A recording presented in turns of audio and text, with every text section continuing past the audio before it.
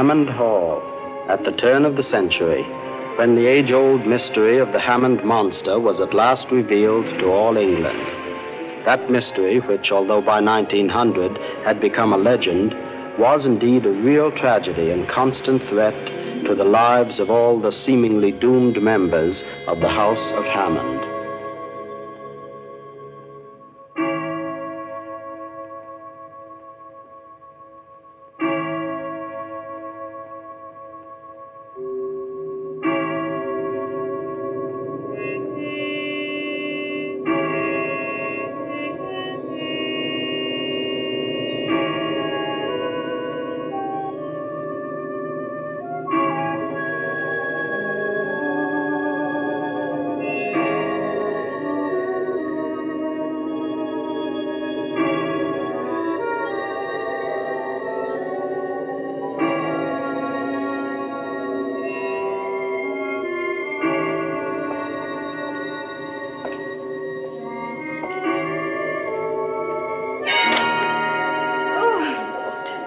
I beg your pardon, Miss Helga. I didn't mean to startle you. Oh, I must have fallen asleep. It's cold. Yes, it's a cold night, Miss Helga. I'll put on another log. Don't bother. It's 12 o'clock. I'm going to turn in. My brother come in yet? Not yet. He's very late. He and Dr. Corbett probably got to puttering about the laboratory and forgot the time. Don't worry. He'll be along directly. I was thinking those poachers might be up to their tricks on a night like this. Come on, Alex. Long past your bedtime. Charlie Tadpole was saying down in the village he owed Mr. Oliver one for that thrashing he gave him last week. What does he expect? Oliver caught him setting traps. Come on, Alex. Go on, old boy.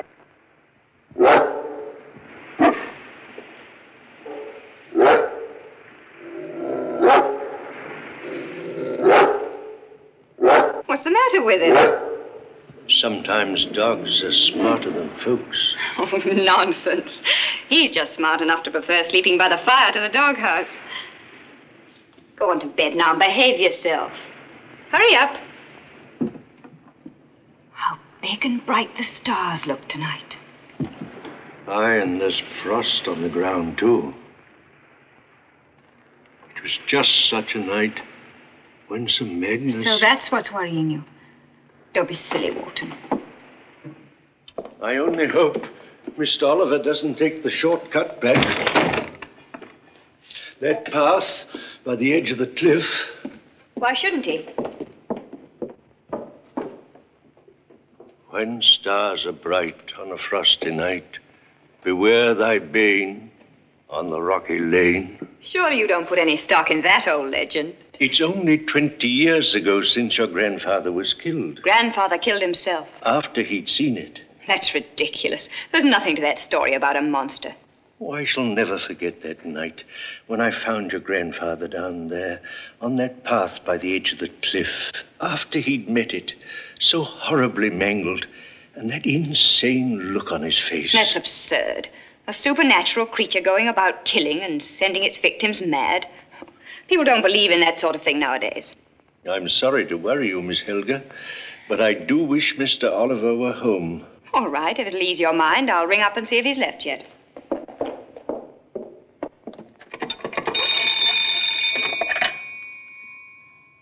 Would you please get me Southdown, 236?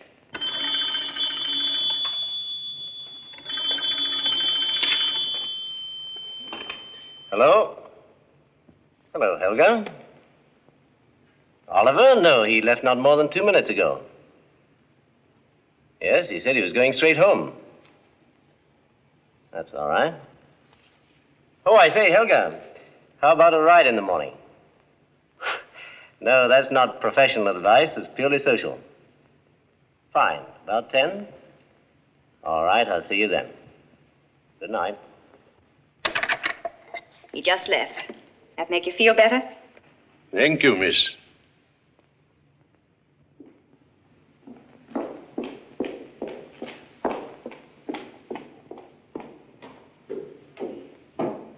Good night, Walton. Good night, miss.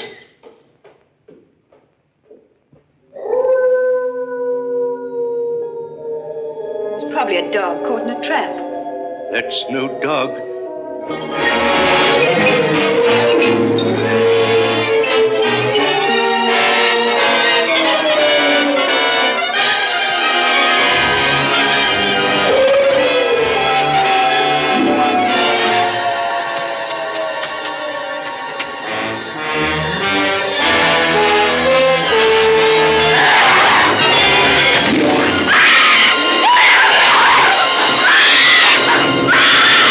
Something is going on down there.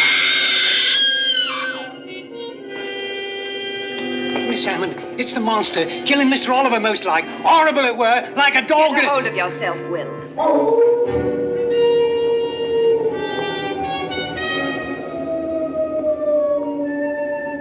Sounds like a lost soul. All right, let's find out what it is. You're not going down there. Tell Stredick to bring the carriage round. Yes, Miss Stredick's got 2 bays on it. Very well, we'll have the gates opened. Mrs. Wharton, fetch me a coat. Don't stand there gaping as if you'd seen a ghost. But, Miss Helga, no Hammond ever ventures into the rocky lane on a frosty night. You've been doing your best to persuade me my brother's ventured down there. And if he has, Then I'll go with you. Thanks, Wharton. But you better stay and mind the house. Yes, miss. Tell Stredick to bring the horses round to the front. Yes, miss. And get me Oliver's revolver. Yes, miss. Helga, please don't go out tonight. Don't worry, Mrs. Wharton. I'm sure there's some rational explanation for all this. But if there is anything out there tonight, I'd like to get a crack at it. And I'm a jolly good shot. I'll drive them, Stredick. Get in. But, Miss Helga. Come on, Alex. Good boy, Alex. Maybe you can help. Get in the back.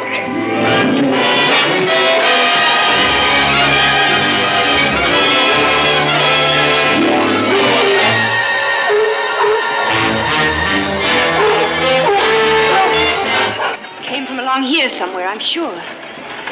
Miss Helga, won't you please go back?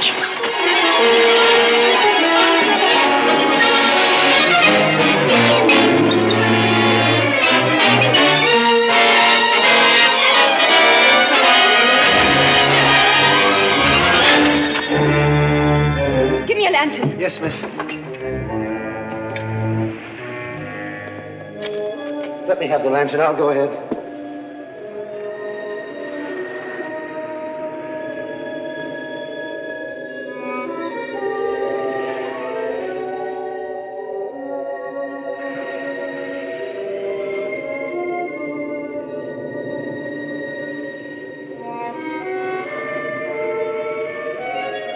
Oliver!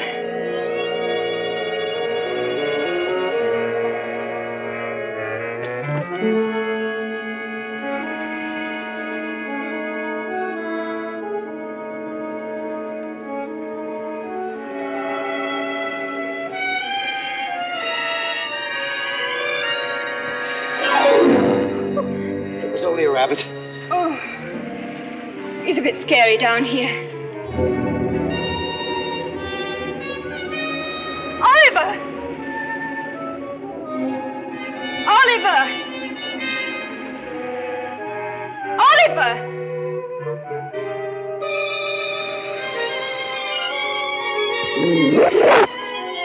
Alex!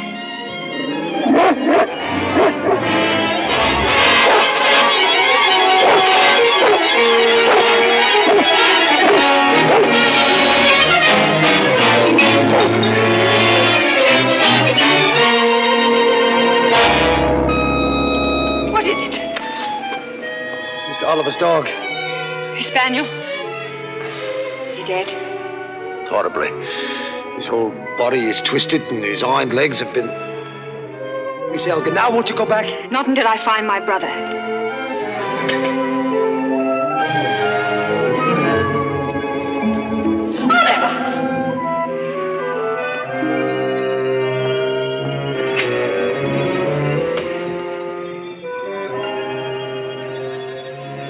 Still alive. Thank heaven. Help me get him to the carriage. Yes, miss. What was that? I don't know, miss.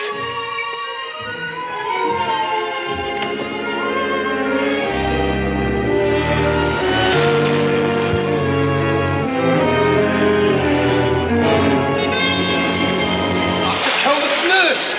Kate O'Malley!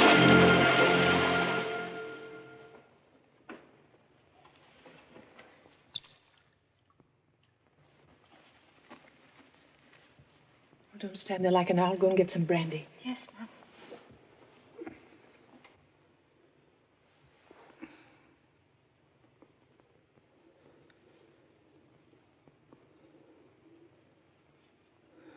Hello, Helga. How did I get into bed? I found you in the lane on the cliff and brought you home. In the lane?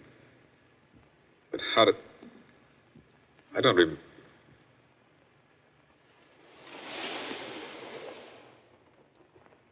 Yes, I do remember.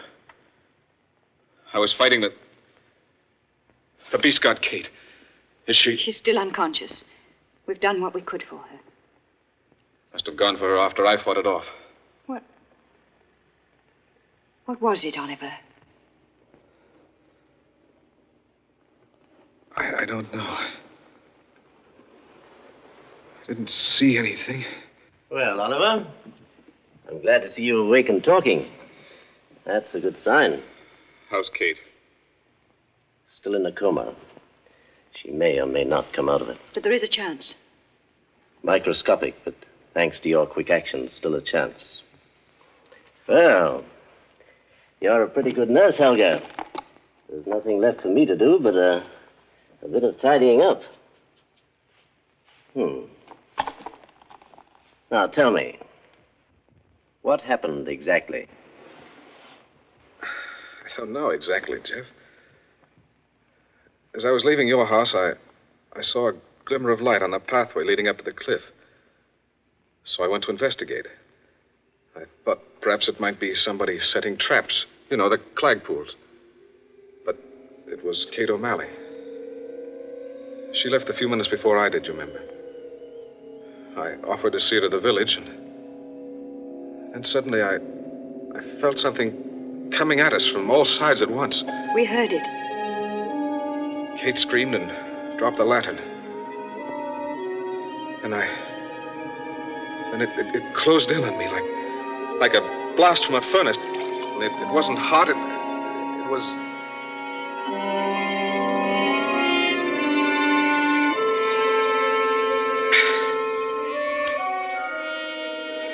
It was simply horrible. Kate screamed again, and then I was fighting it. Fighting it in a darkness that went all red. All dark red, until a splash of fire split it up and put it out. That must have been when I pitched on my head. And I woke in the light and saw Helga. You poor darling. Helga, you're next. You're the only Hammond left besides me. If I die... Now, wait a minute, old chap. Who said anything about dying? The monster's never satisfied, Jeff. Unless it kills its victim or... Now, steady, Oliver. You mustn't excite yourself. You needn't talk as though I was a scared kid or a lunatic. I tell you, there's something horrible out there. Unless we destroy it, it'll destroy us. Both of us. Please try to put it out of your mind now, darling. Get some sleep.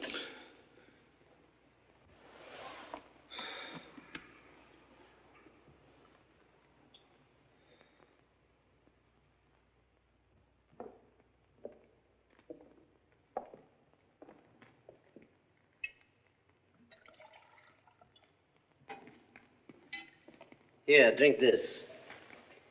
Make you feel better. Poor darling. It must have been a shock for you finding them like that. It was awful. I can't help feeling that I'm somehow to blame, about Kate at least. She'd been working late and I should have seen her home, I suppose.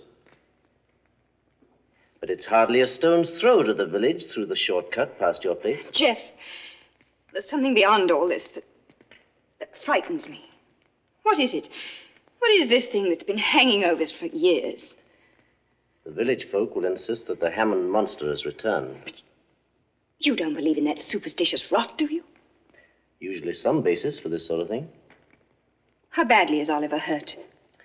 His wounds are deep but not serious. Fortunately, he's got excellent recuperative powers. What about his mind? Seems unaffected. Most anybody might be liable to forget exactly what happened after a blow like that on the head. Haven't you any idea what sort of a creature made the wounds?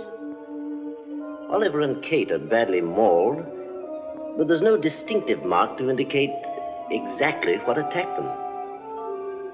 It could have been a ferocious dog, of course. Those poachers have a couple of huge vicious hounds. Now, look here, darling. Why don't you forget about this tonight and try to get some sleep? I'll run along. I'm sure by tomorrow the police will find out what it was.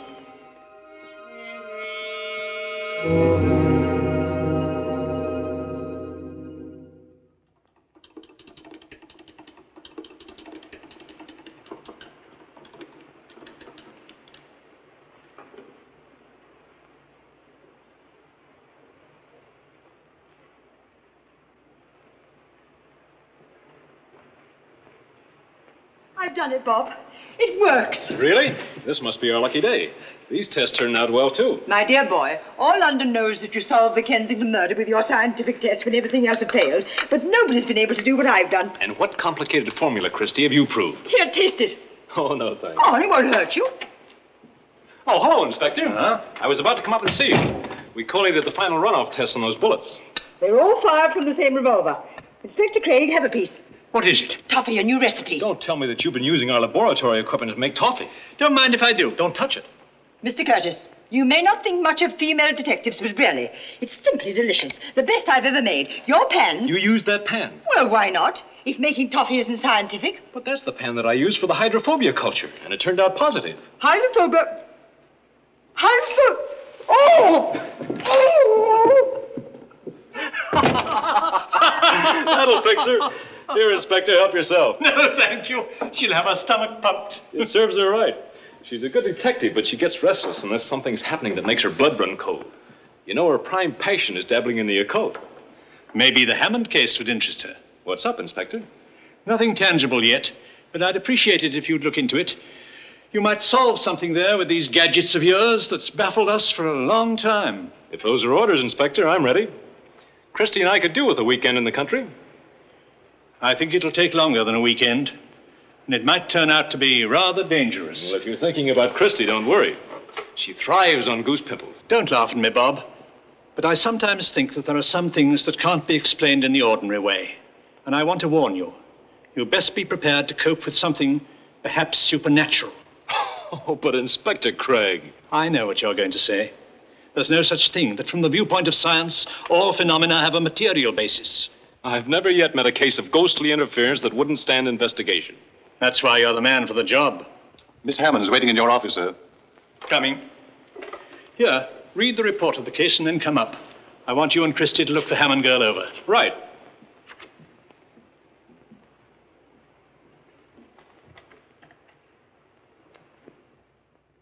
And that's all there was to it, Inspector. Yes, of course. You must forgive me for asking you up to London. Naturally, but there's nothing more I can add that you don't already know. You're sure there's nothing else you want to tell me? May I present Mr. Robert Curtis, chief of our laboratory staff, and his assistant, Miss Cornelia Christopher. This is Miss Hammond. How do you do? How do you... You don't look like the sort of girl who'd be mixed up in any trouble like this. He said precisely the same thing to Miss Coulter, the Sashway murderess, before he sent her to the gallows. Christie. Oh, I'm sorry, my dear. I didn't mean to shock you. That's just my clumsy way of assuring you that we'll find the murderer. But there's been no murder. No murder? Then what am I doing here? My dear Miss Christopher, the Hammond case has been in our files for a long time. I knew your grandfather well. He was a brave and gallant soldier. I hardly remember him. I was only a child when he... Yes, I know, my dear. It's always been hard for me to believe that such a fine man could kill himself. Unless he had a very good reason. Miss Hammond, Scotland Yard has no desire to pry into people's private lives. But we'd hope that you'd tell us about the monster. A monster?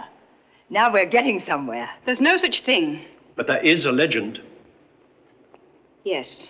To the effect that centuries ago, one of your ancestors sold his soul to the devil and still lives in a secret room in Hammond Hall, issuing forth at intervals to make the sacrifice of a human life in order to prolong his own. I didn't think you knew the story. I'm sorry, Miss Hammond, to have to bring a matter which I know must be painful to you out into the open. But we've done nothing to merit having our name dragged through a newspaper scandal. We'll keep the investigation strictly undercover. Then there is to be an investigation. I'm afraid there's nothing we can do about it. That's official. Very well, then. I'll help you all I can. Oh, that's odd. We were thinking we were going to help you. Thank you, but I'm sure I can take care of myself. When should we expect you? Oh, but we're moving in with you. And I warn you, I've got an appetite like a horse. What a divinely gloomy old house. Just the sort of place a reliable ghost would haunt. It's one of the oldest inhabited houses in England. We're coming to the shortcut. Shall we stop? Right.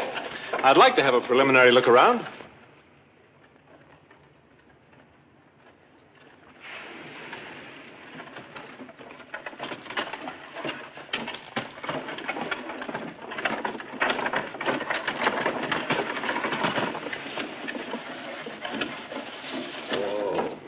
Want to come along, Christy? No, if you don't mind. It's much too early in the day to tax my poor brain. Be a dear and run me up to the hall, will you? Delighted. Do you think it's wise, Helga, to go down there? After last night, I mean. Oh, don't worry. When Bobby gets on the trail of a ghost, its haunting days are practically over. Toodaloo. See you at lunch, if not before.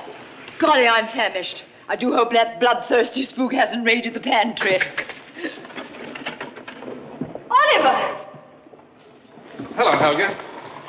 I say, Helga, don't look so startled. I'm all right. I woke before the scheduled time, and even Jeff had to admit there was no necessity for my staying in bed. Oh, I'm sorry. This is my brother Oliver, Mr. Curtis from Scotland Yard. Glad to see you, Mr. Curtis. Oh, it's a bit late to do anything for poor Kate. No, she's alive, but still in a coma. Even if we find the answer to this, it won't help her much, I'm afraid. I see the local police are already on the job. Yes, they just got here. Not even the constable would venture out in these parts until broad daylight. I tell you, was those clad fools. No, Warren, we can't jump to conclusions. We haven't found any tracks, neither of them nor their dogs. Constable, this is Mr. Curtis. Oh, Mr. Curtis. I've been expecting you, sir. Well, I got your wire, sir. And nothing's been disturbed. Interesting case you have here, Constable. I wouldn't exactly say that interesting's the word, sir. What about those poachers, Constable? Well, it could have been them, of course. I'm afraid we're dealing with something more serious than a couple of poachers.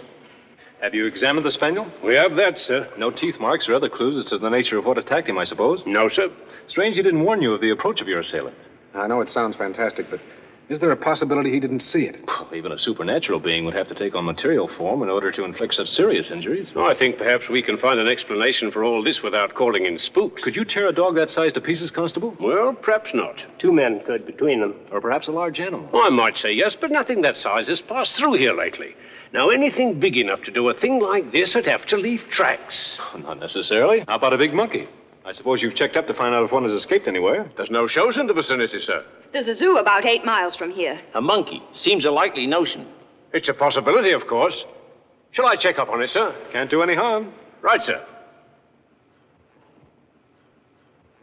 Who's that fellow in the velveteens? That's Warren, Kate's fiancé. They were to have been married. Poor fellow is all broken up. You don't really believe that ape theory. No, but it'll give them something to play around with. Then they won't have time to worry about me. You have any theory at all? It's too early to form an opinion yet, but we have to figure on something with almost superhuman strength. Who tears with grasping paws and bites ferociously. Whose approach even a dog can't sense. Who comes and goes heaven knows how without leaving any tracks. Find anything? Nothing of any importance.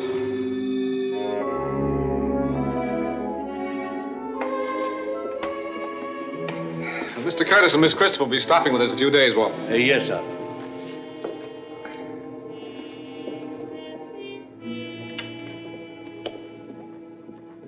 Oh, my dear, I do hope you will forgive me, but I prevailed upon your butler to serve luncheon in here. So much cozier than that enormous, gloomy dining room. I'm glad you did. Far feels good after that fog. Miss Christopher, I want you to meet my brother Oliver. How do you do, Miss Christopher? Why, you poor dear boy. What a ghastly experience that must have been for you last night. Oh, come and sit by me and tell me all about it. You know, I'm awfully rude, not waiting for you. But luncheon comes for once a day, and I thought it was a pity to spoil it. I could do with a couple of those pork sausages myself. I always make it a practice never to hunt down ghosts on an empty stomach. You know, my dear, ghosts don't like nice warm rooms. And there doesn't seem any point in tempting that spook of yours to barge in on us while we're eating. Don't tell me you've already decided it's here in the house. Well, you can laugh if you want to. But there's something here. Something strange. Very strange. I can feel it. I should have warned you. Miss Christopher suffers from an overdeveloped supercalifragilis. A supercola what? Feminine instinct. Good gracious. What was that? Door slamming, I imagine. Wind's come up. I thought I heard someone scream. It's probably Millie, the new maid.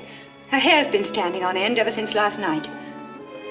Maybe you better go and see Mrs. Walton. Yes, miss.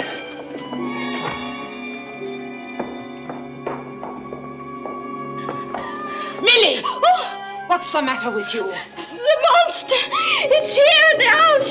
Are you out of your mind? I tell you, it's here in there! It slammed the door right in my face! Be quiet, girl. You don't know what you're saying.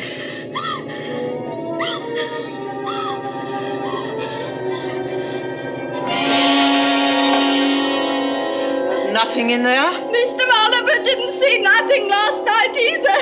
I tell you, there's something in there, even if there ain't. Oh. What was that? I don't know. Whoever was that? Clanking chains. What did I tell you? Seems to be coming from the direction of the crypt. There's a crypt in the house? Yes, down in the cellar. Sir Magnus is buried there. Let's have a look around. Splendid. Maybe we'll catch the ghost with his shroud down.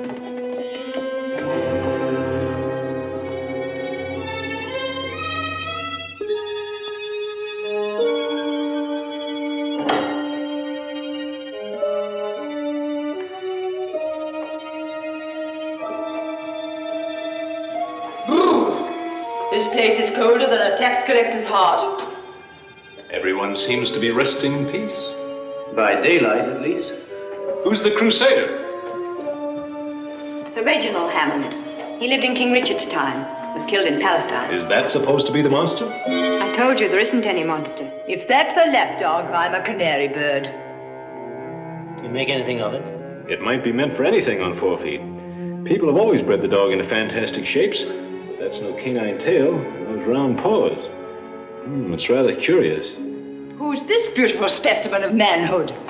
Sir Oliver. Now, why would such a handsome man want to kill himself? It's a sort of junior Westminster Abbey, isn't it? Yes, Miss Christopher, it's been the family burying place for 500 years. Oh, Miss Hammond, you admitted that there was a legend in the family. Why not trot it out so we can all have a look at it? I've told you everything I know. Well, you didn't tell us about all these ancestors of yours who were killed by this so-called monster, or who killed themselves after meeting it. Why do you insist on hiding? Now, look here, old man. Is there by any chance a reason why you don't want this brought out in the open, Dr. Colbert? Certainly not. I'm only thinking of Helga. She's had enough to worry her since the other night, and I see no point in upsetting her unnecessarily. It's all right, Jeff. I'm sorry, Miss Hammond. I don't mean to distress you, Exactly what is it you want to know, Mr. Curtis? Well, for one thing, what about this chap who sold his soul to the devil and is said to live in the secret room? That's nonsense. There is a secret room But in the there's cellar. nothing in it. How do you know? I've been in it. Lately? I say, Curtis, this isn't a court of law, you know. The room's been untouched for centuries. We finally locked it up several years ago. Mind if I have a look at it? Not at all. The key right here. Come along.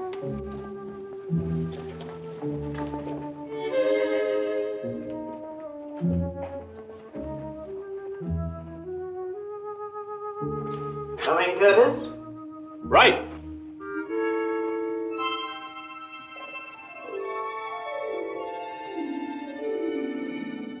They're going to the secret room.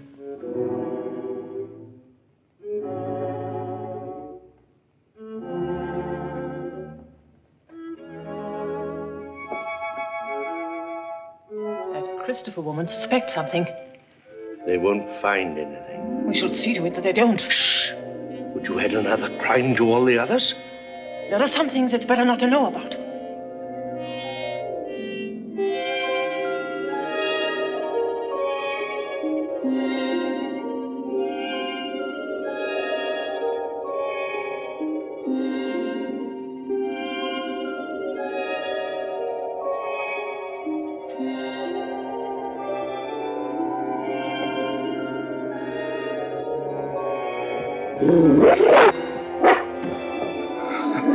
I say, Alex, what are you doing here? You rascal, you scared us.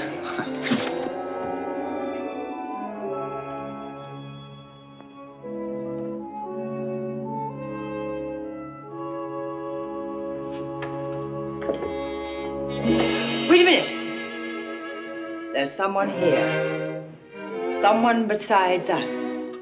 Thornton, what are you doing here? I beg your pardon, sir. I didn't mean to startle you. I was on my way to the cellar to get some wine for dinner. I wish you'd stop sneaking up on people like that. Can't you cough or sneeze or do something, let a person know you're about? Yes, sir. I'm sorry, sir. It's just an excuse to keep an eye on me. Probably expects me to go out and hang myself at any moment. Oliver! Don't worry, darling. I'm much too fond of this old earth. Creepy sort of a chap, that Walton. He may seem odd to you, but he's really a very kind, fatherly person. Has he been with the family long? Oh, ever since I can remember. He seems to have something on his mind.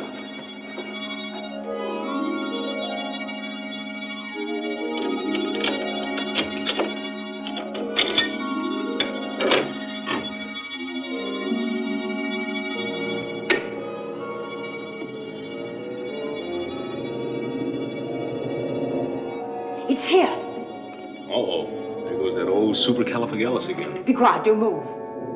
There's something in the air. Something out of the ordinary. Something very strange. Nonsense.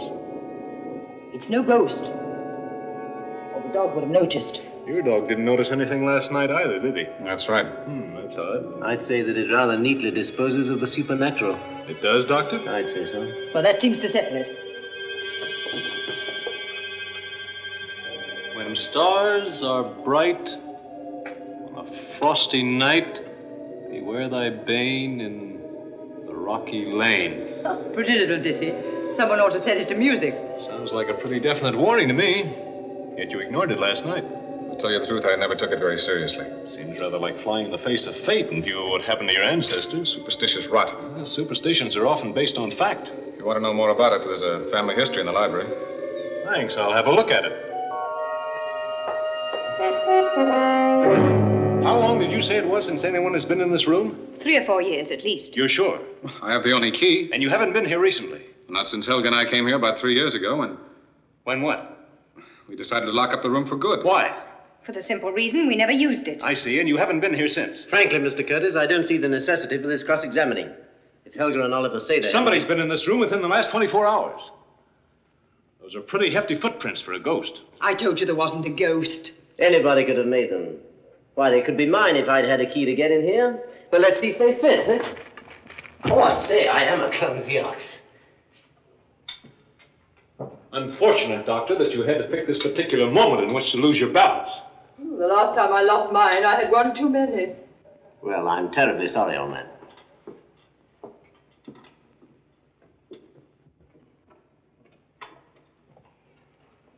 Why don't you send this fellow Curtis packing? One doesn't send a Scotland Yard man packing, Jeff. You needn't submit to this sort of thing, you know, this cross-examination. We still have laws that protect a person's privacy. You don't like him, do you? I'm afraid I don't. Look, Jeff, you deliberately smeared those footprints. Why did you do that? Don't you realize they might have been anybody's? Mine, Walton's, Oliver's? Why should we let this detective involve innocent people in an investigation that's entirely uncalled for? Mr. Curtis is trying to help us. And if we can help him... Oh, Miss Hammond! I'll run upstairs. I want to look in on Kate. He's pretty fond of you, isn't he? Dr. Kovit's one of my best friends. That undoubtedly accounts for his aversion to me. Do you always analyze everything, Mr. Curtis? Miss Hammond, if your brother were killed last night, you'd have become sole heir to the estate, wouldn't you? Well, I suppose so. Why? Then someone who knew this legend of the monster might have used it to get rid of your brother. I'm afraid I don't follow you. With Oliver out of the way, your husband, if you had one, would control the estate. You mean Jeff? That's absurd. Perhaps. But why should a man of his ability bury himself way up here in this little village, instead of practicing in London where he belongs? Maybe you better ask him that.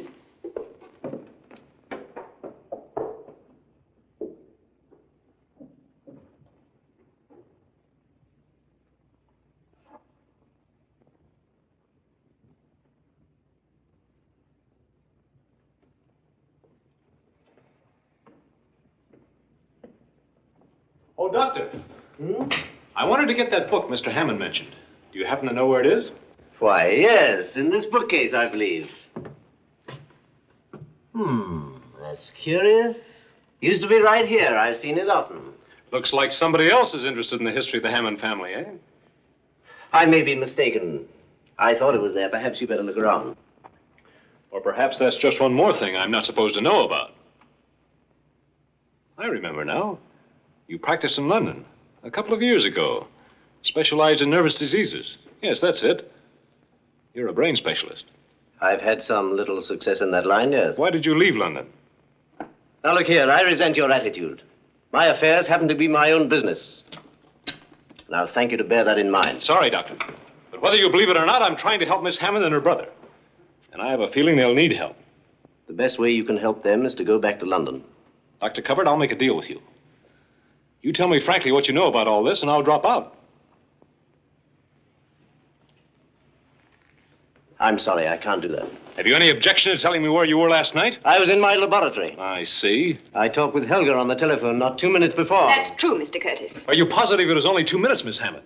Things happened pretty thick and fast about that time, you know. You could have miscalculated. Walton was right in the room with me. He'll verify it. I expect he would. Dr. Covert, come quick. It's Miss Kate. The girl's dying? I'm afraid so, sir. Mr. Curtis, there's one thing I feel you ought to know. Yes? The other night, Mr. Oliver and Miss Kate were mauled and scratched as if by some wild beast. That wasn't everything. Go on. You know that Miss Kate hasn't come out of it.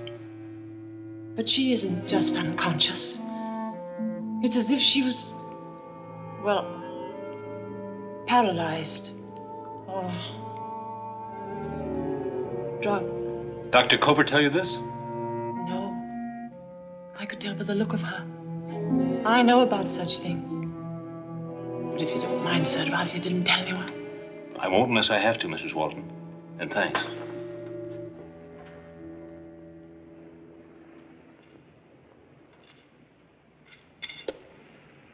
From what I can gather about this wretched spook, you're not going to find it under that glass. I'm not sure this wretched spook, as you call it, was responsible for what happened. Neither am I. What about that doctor? He smeared up those footprints deliberately, didn't he? Don't tell me you had to rely on your feminine instinct to arrive at that brilliant conclusion. He knows more about all this than he's telling. That's the trouble. They all do. The girl, too? All of them. Oh, dear, and here at last I thought you were casting sheep's eyes at a pretty girl. Well, that doesn't prevent me from knowing she's hiding something. Whatever can it be? I've got an idea, but I need proof. Would this interest you? I don't know.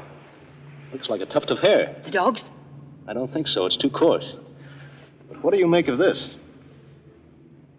Oh, it looks like a scrap torn from a muffler. That's what I made of it. Whose do you suppose? That, my pet, is for you to find out. Do you mean to say that I've got to steal every woolen scarf in the neighborhood? And without anyone catching you at it. A fine detective you're making me. Turning me into the thief.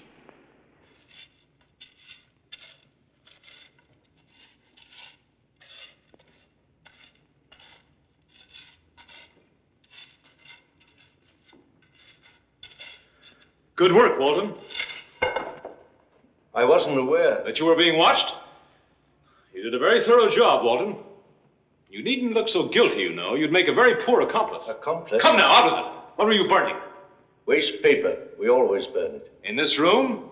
That won't do. You went out of your way to burn something that you wanted to get rid of. You chose this room because you thought you wouldn't be seen. Yes. It wasn't waste paper at all, was it, Walton? No, sir. It was something you didn't want me to find because you thought it might incriminate you. That's not true, sir. It was... I'm sorry, sir, but I can't say it. You realize this puts you in a very serious position. Walton, I'm sure that you've given long years of service to the Hammonds. I know that you'd do anything in the world to help them. Why won't you let me help them? Mr. Curtis, leave Hammond Hall. Go back to London. Before it's too late. Too late? What are you keeping from me? There are some things that are beyond the understanding of us who live on this earth. You are not safe here. Miss Christopher's in danger, too.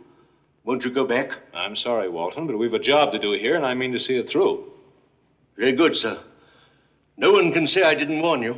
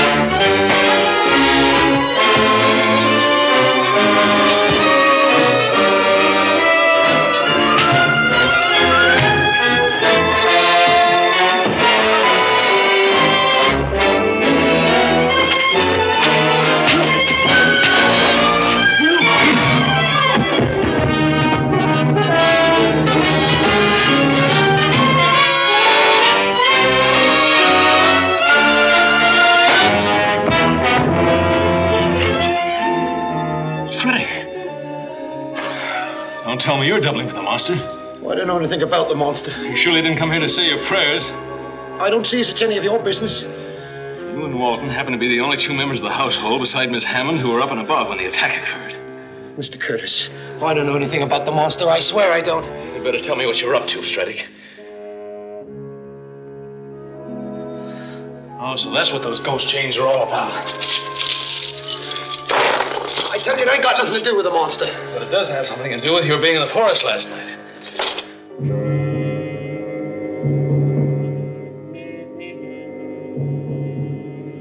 Is she? Yes, she's gone. Body will have to remain here till the police complete their investigation. We'd better tell the others.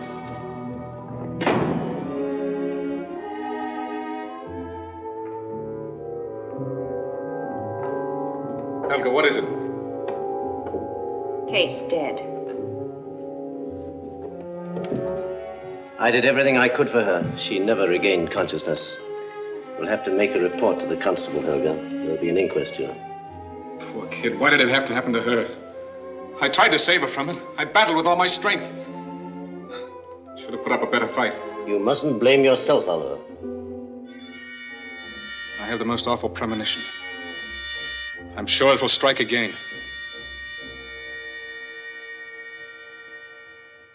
Let me advise the witnesses that they are under oath, and that it is their duty to give the coroner's jury all facts pertaining to this case. Gentlemen of the jury, your verdict as to the cause of the death of the deceased, Kate O'Malley, is to decide the future course of action in this case by His Majesty's government. Your judgment will be guided by the testimony of the witnesses.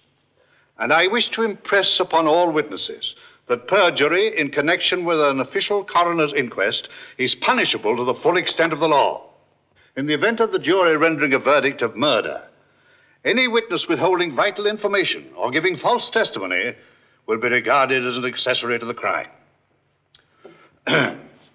Now, will you take the stand, please?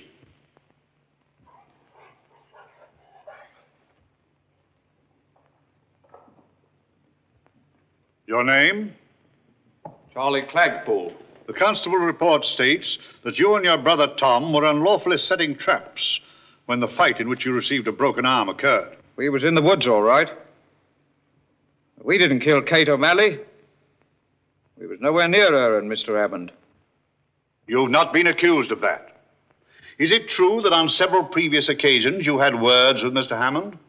That's right. What about it? That will be all.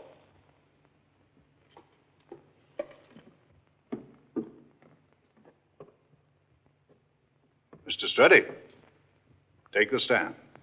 Yes, sir.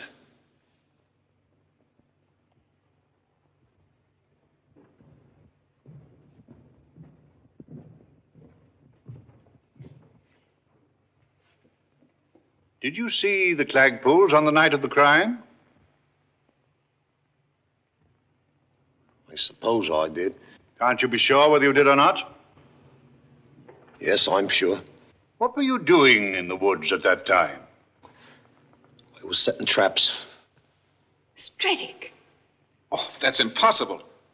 I'm sorry, sir. I needed the money, I did. Why didn't you tell us? I couldn't. I'd been gambling. I had to cover my losses somehow. I hid the chains in the chapel. Oh, dear. There go my lovely ghost chains. As the attending physician, then, you would say the cause of death was due to precisely what? Concussion of the brain and severe hemorrhage. May I ask the witness a question? Of course, if the witness has no objection. None at all.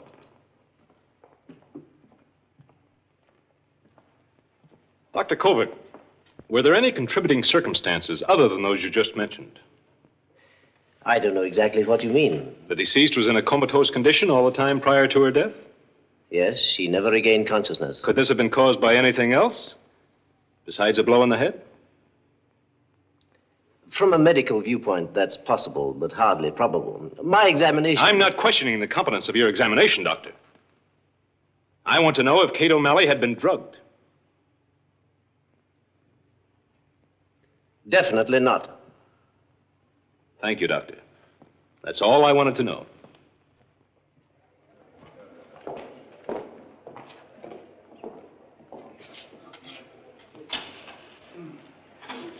Have you reached a verdict, gentlemen? Yes, sir.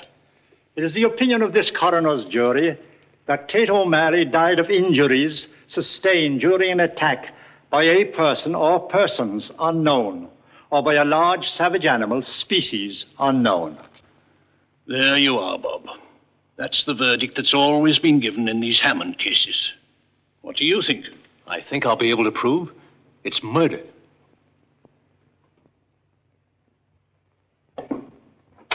Curtis, we can't touch the body. What body? Kate O'Malley's. Those villagers are a superstitious lot. They're convinced that there's something supernatural about it and they won't budge. But I've got to get a blood specimen.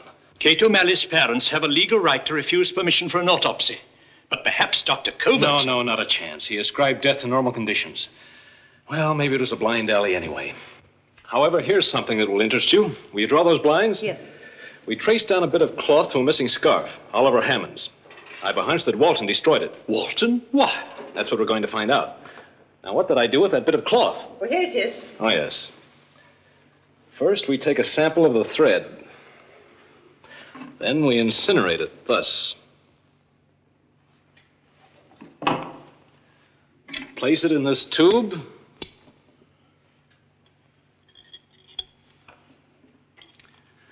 Withdraw the air because the nitrogen and oxygen in air interferes with the desired light bands of the spectrum. Now we'll find out if this came from the same muffler that Walton destroyed. But if Walton destroyed... Science doesn't recognize total destruction. You can change the form of matter, but you can't actually destroy it. You see those thick groupings of lines at the left end? Mm-hmm. That indicates that the wool was dyed with one of the coal tar dyes of the paramino complex. Do you mean it's an unusual sort of dye? Precisely. The phenolin dye is unstable and hard to handle. That's why its use is generally avoided. Actually, it's toxic, poisonous. Is that why you asked if that poor girl had been drugged? On the contrary, I'm positive this has no relationship with Kate O'Malley's condition. I'm only trying to prove that this bit of cloth was torn from Oliver's muffler. This contains a sample of the substance that Walton burned.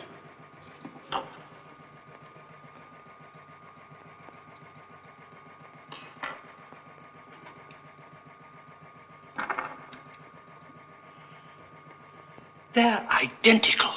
Then it was Oliver's muffler that Walton burned. Yes. I've seen that look of yours before, young man. I'm willing to wager that you've about got your man. I'm not convinced it is a man. A woman? Animal, vegetable, or mineral?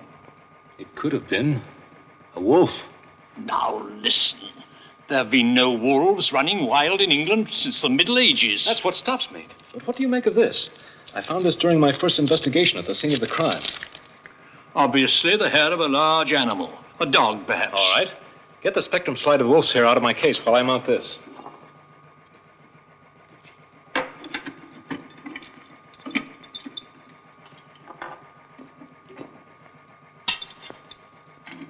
That shows the spectrum analysis of wolf's hair. And here's the one I found. It's incredible. Well, Inspector, that blows up your spook theory. What's happened? It was sealed in this tube in vacuum. It just couldn't vanish in vacuum. Where's the rest of it? That's gone too. It was here a moment ago. It seemed to disappear when the light struck it. Perhaps there are still some things in this world that science hasn't found out about.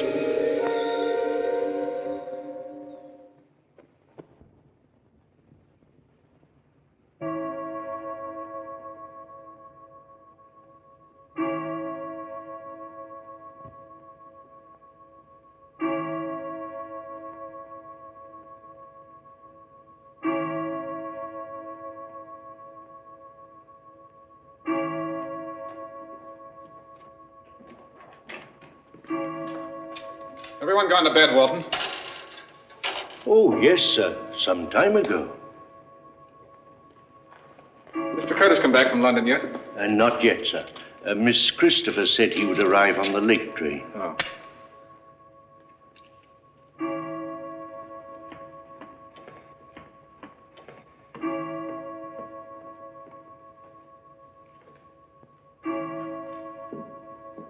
It's another bitter cold night, sir.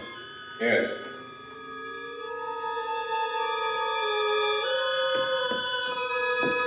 You're not going out, sir. Why not? There's frost on the ground. Nonsense, Walton. I'm only going down to see if the gate's locked. Oh, but, sir. Stop worrying, Walton. I shan't go near the rocks. I've no wish to precipitate another tragedy.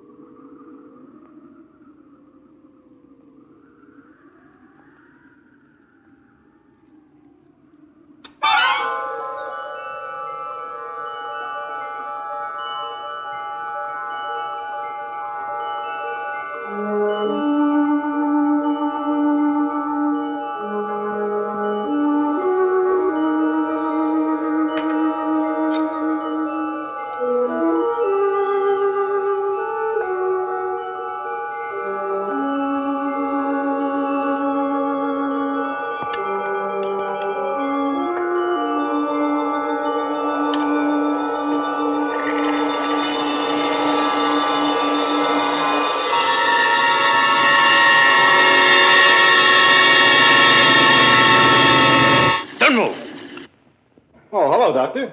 Come on in. What the devil are you up to? Forgive me, old man, for breaking in this way. I had to make a blood test. There wasn't time to run down to my lab at Scotland Yard, so I took the liberty of availing myself of yours. Could have shot you. You could have, but you wouldn't. You're pretty sure of yourself, aren't you, Geddes? Sure enough of myself to know that the blood in this tube contains cobra venom extract. Really? That's interesting. Whose blood is it? Kate O'Malley's. What are you driving at? Quite a coincidence that this tube of yours should also contain cobra venom. And what can that prove? One of two things. Either you injected the cobra venom into Kate O'Malley's veins, or you deliberately withheld the information that venom was in the system at the coroner's inquest. There was no reason for mentioning it. Had no bearing on the case. She didn't die from the venom. But you did inject it into her veins. No. It could have gotten there through the scratches of whatever it was that clawed her. Possible. That's not only possible, but that's what happened. And you know what the monster is. Yes. You've known all along. Well, aren't you going to tell me? I can't. It's not my secret. Good heavens, man. There's been one murder. There's liable to be others. It came from the direction of Hammond Hall.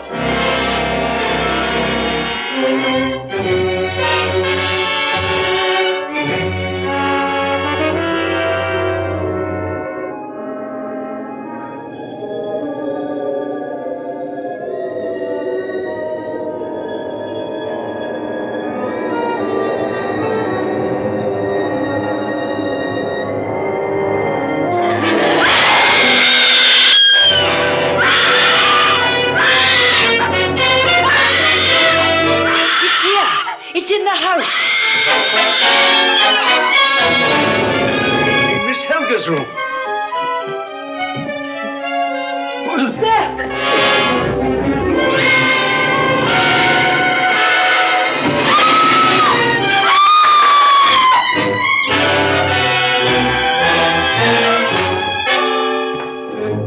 Christy! Oh, Bob. For a moment, I thought you were the monster. Quick! I saw it. It's got Helga. What? Yes.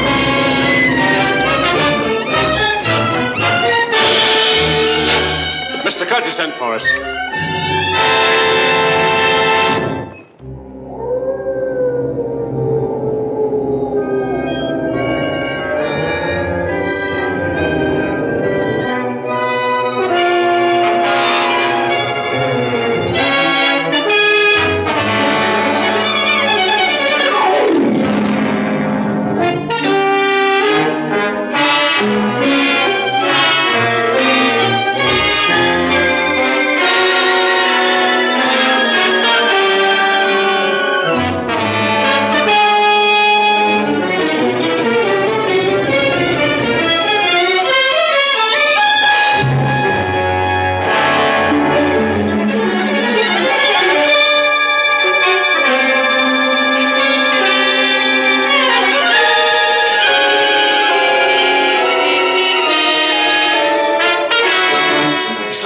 You must have missed him. Doctor, come on!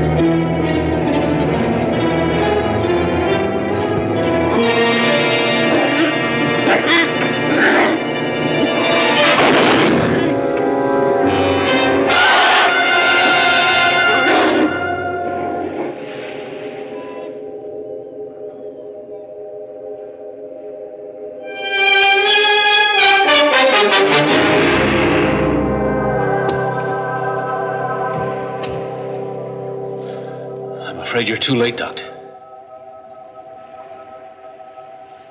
God rest his soul. Amen. From a medical point of view, it was a rare case. You would hope to cure him, wasn't that it?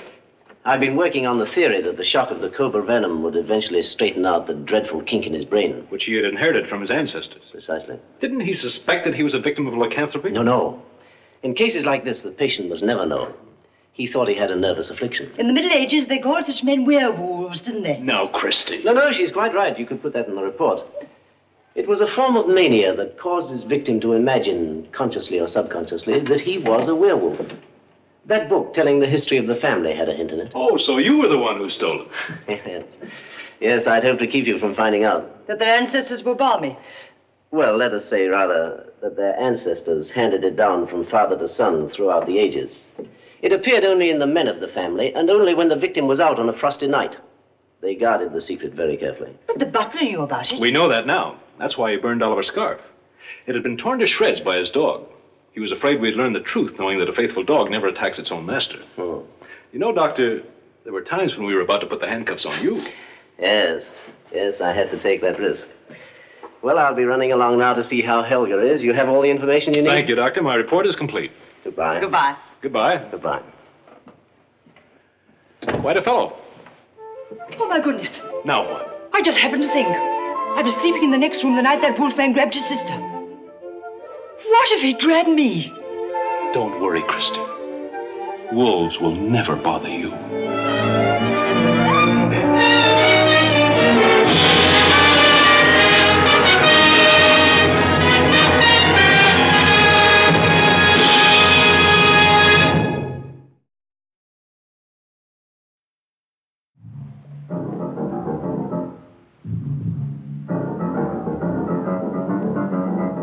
When you talk about John Brahm and these films, The Lodger, Hangover Square, and Undying Monster, you really have to talk about someone who was as much a visual stylist as Julien Duvivier, as Joseph von Sternberg, any of these people who took musical principles or the visual arts, painting, and applied them to film in a way that made film fresh, doing things with film that had not been done before.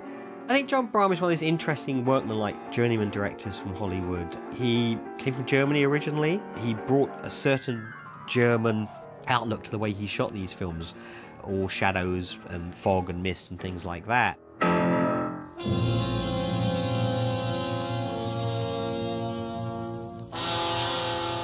John Brahm was born in Hamburg, Germany in 1893. His mother and father were musical comedy performers in cabaret. They were doing cabaret, and they were very, very successful. And the first thing he does is he starts acting on the stage, and he becomes quite successful as a light comedian. And after the war, he moves to the other side of the proscenium arch. He begins directing. And then, of course, Hitler came in, and he had to get out. His big break came in 1936 through happenstance. At that time in England, there was quite a big crossover between German and English film technicians and talent. So Brahm and Dolly Haas came to London because it was a known route, so to speak, out of Europe to come to London and then possibly make the leap into Hollywood. This English producer wanted to give D.W. Griffith a break. D.W. Griffith was down on his luck then, the father of the fiction film. And so he had him come to England to remake a very famous 1919 film called Broken Blossoms. The wife of John Brahm would fill in the role of Lillian Gish in the original. And on this production, John Brahm was to be an assistant to D.W. Griffith. Now, D.W. Griffith comes still full of himself to the work, and he doesn't like the script, and he doesn't like the leading lady, and he departs. Well, the production is ready to go, everybody is in place, so our production supervisor, our production assistant to D.W. Griffith, John Brahm, directs the film. And it's very good and very, very acclaimed work. Dolly Haas was the star, in a sense, and she got a Hollywood contract, so they both went to Hollywood. He was brought over by the agent Myron Selznick. So he got a contract for John Brahm to work at Columbia, a 4-year deal from 1937 to 1940, where he made 5 films for Columbia, all B films. And in the light of these films that he made at Columbia, Darryl F. Zanuck took an interest in him. Now, he's not at this time got much of a reputation for this kind of movie. He's not a genre person at that time. Although there's certain amounts of aspects of horror in Broken Blossoms, the relationship between the Dolly Haas character and the brutal man who beats her. So there's a sense of psychological horror that's around him. Zanuck is looking, as all studio heads do, at the competition. And he sees that Universal has revived the horror genre. They were making these B films, and horror films making a lot of money. So as a way to compete, he wanted to set up some kind of B horror unit at the studio. And this man, John Brahm, came from German expressionistic film, which you know, one of the glories of German Expressionism was horror film, so he thought that this would be a perfect match. John Brahm made one film with Henry Fonda that did very well, and then he was assigned a musical. And he didn't feel like that was his métier because it was too American and he was German, and he just didn't feel like it was a good fit. So Zanuck gave him Undying Monster to direct. So here you have a film, Undying Monster, the first out of the gate at Fox, which is not completely a horror film. It's a cross, really, between Sherlock Holmes and Dr. Watson mystery hybridized with the Wolfman mythology. And it's quite a stunning film. It's quite a knockout. Basically B material, but A execution. And that's the secret of John Bram's work. Perhaps either Zanuck was visionary or it was serendipity. I tend to believe the latter because that's the way things work out in Hollywood. John Brahm was exactly the right guy on the Fox lot to direct Undying Monster. And he did a tremendous job on a low budget, using moving camera, using the point of view of the werewolf, using low angles, high contrast lighting of Lucian Ballard, no less, and really made a great little Gothic mystery with supernatural overtones just by the way it was directed. It's interesting that all these Fox horror films are based on books. They felt the need to go and buy a literary property and develop that. Zanuck's way was always really dependent on story. They wouldn't just, you know, do something like Dracula or Frankenstein where it's completely fantastic. It had to be something that could grow from the characters' attitudes and behavior. When stars are bright on a frosty night, beware thy bane on the rocky lane. Surely you don't put any stock in that old legend. So these are very, very literary horror films, as only Fox can do, because it's the most literary of all studios, and Zanuck was very, very careful about writing, even in non-respectable genres like horror. When he got the first script of The Lodger, he didn't like it, and he fiddled around with it, and he told him, go this way and that way and that way. And The Lodger was there's a source of this, you know, it was a novel.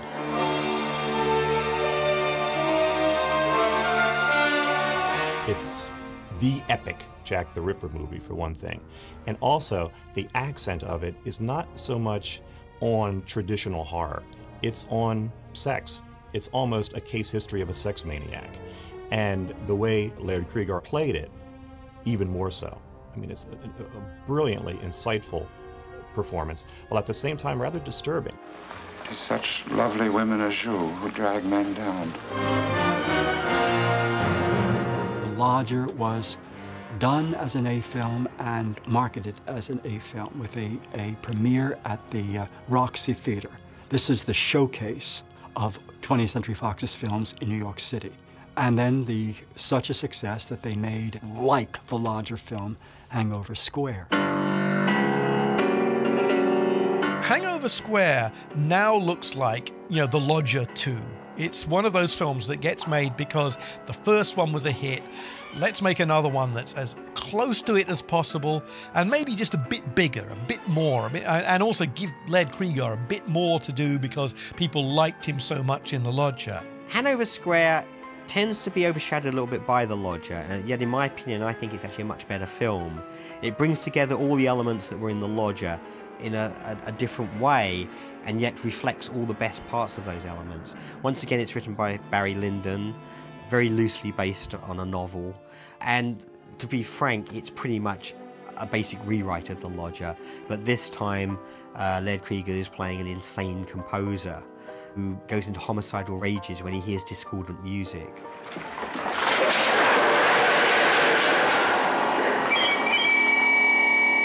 And he brings all the sweating and twitching that he brought to The Lodger to the role again. And again, he's supported by a first-class supporting cast, including George Sanders again, who returns from the previous film. And so there's everything going for Hanover Square. It's a classy horror movie.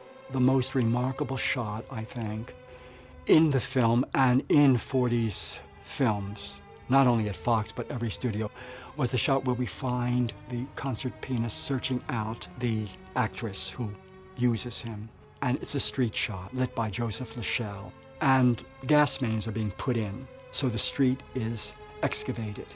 And to show the danger for people not to walk into the excavation, he put these gas lights, and then we have the lamp lights in the square, and then finally the lighted windows in the apartments and the houses that surround the square. It's a remarkable, remarkable shot.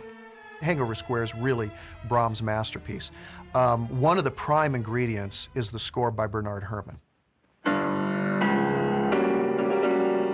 Now, Bernard Herrmann is probably the greatest film composer of all time. And this score, especially the concerto, the 11-minute concerto that he wrote for the end, certainly is a work of soaring romanticism and darkness. It's almost like a concerto written, you know, to be played in hell by Lucifer.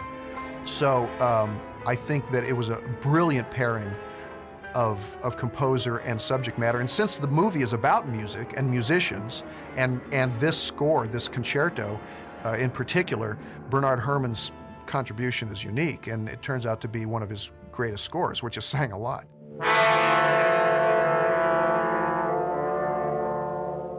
In each of these films, The Lodger and Hangover Square, they use a set of structuring metaphors throughout the entire film. For example, in The Lodger, it is the water. It symbolized the purity that Jack the Ripper was trying to achieve by killing these actresses. And after the first murder, you see water in the gutter, and he washes his hands in the Thames River at night. And then, of course, it ends with the lodger falling out of the window backstage into the Thames, and the Thames washes him down. And throughout, he talks about water, how soothing water is, dark water. It's so restful, it's so peaceful. That is the only thing that gives him any kind of balance. I take my problems to the river because water is soothing when it runs dark and deep. And the whole film is structured around this water imagery. It's quite wonderful. Whereas Hangover Square, they do fire. Fire in Hangover Square symbolizes the madness that comes on George Harvey Bone, this tortured musician. And I mean, it starts from the very beginning. The first murder, he sets the pawn shop on fire. And at the midway point of the movie, there's one of the great set pieces, I mean, certainly worthy of Alfred Hitchcock, in which Bone has killed this woman who he loved and who's tortured him, and takes her body on Guy Fawkes Day to a bonfire. And it's just such a visually fantastic scene.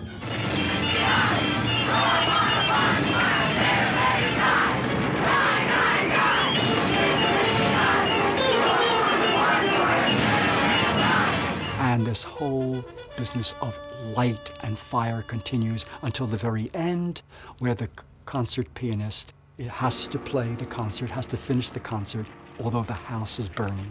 And he actually sits there and plays the very last chords of the concerto unaccompanied as the house burns down around him.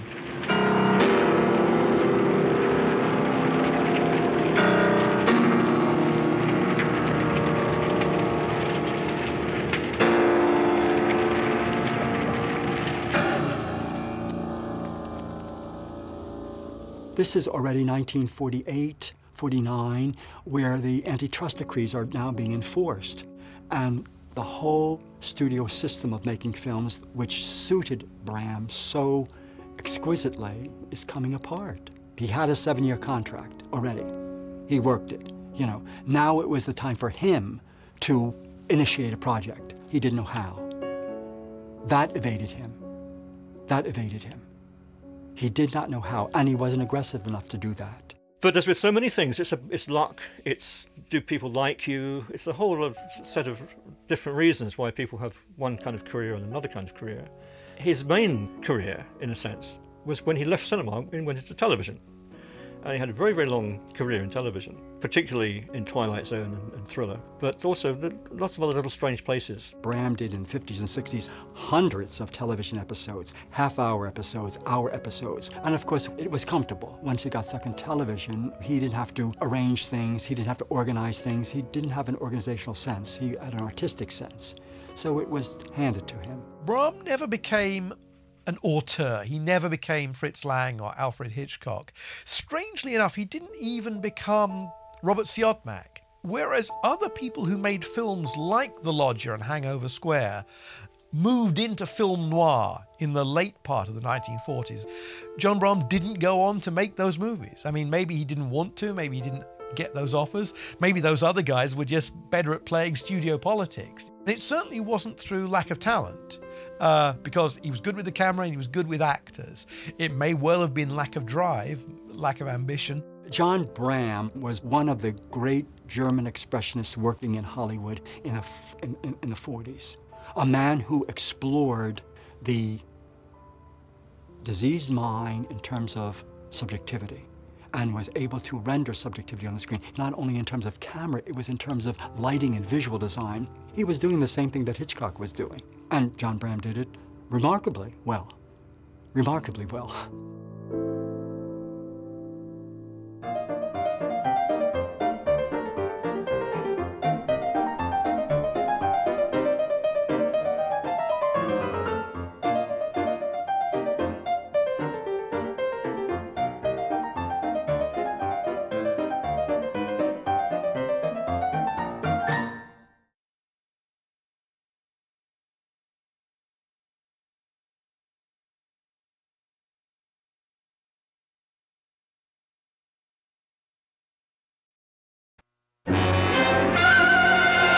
That's ridiculous. There's nothing to that story about a monster.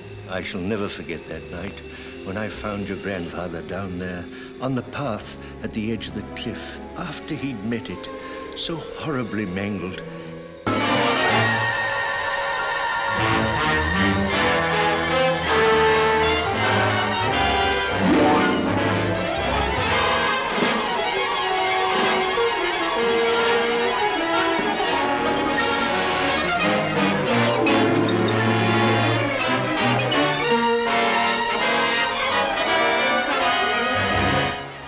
Talk as though I were a scared kid or a lunatic.